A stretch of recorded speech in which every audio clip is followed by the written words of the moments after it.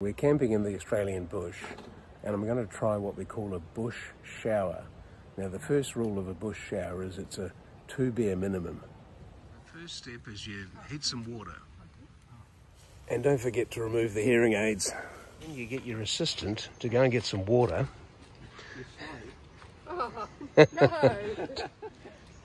my mother would say, what did you last night, Dial? Yeah. Carefully mixing to get the perfect temperature. Make sure that, oh, that's just perfect. How nice is that? Fill that with the water.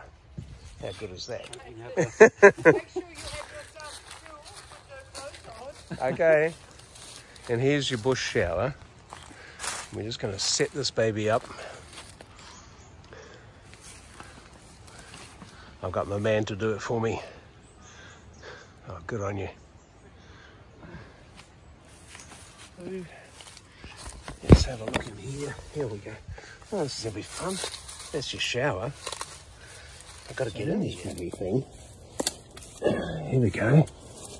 And get the shower attachment. Where is it?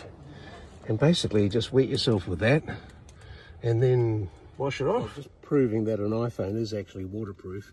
So I've got some shampoo on here. And now you just got to like wash it all off. Oh, fuck. And of course I've bloody busted the thing. So the nozzles come off and there's water pissing out everywhere. So I'd like to extend my congratulations to the Lilo Manufacturing Company for putting together such a perfect invention. And I tell you what, when you're out in the middle of the bush, having a bloody bush shower is not a bad idea. Cheers.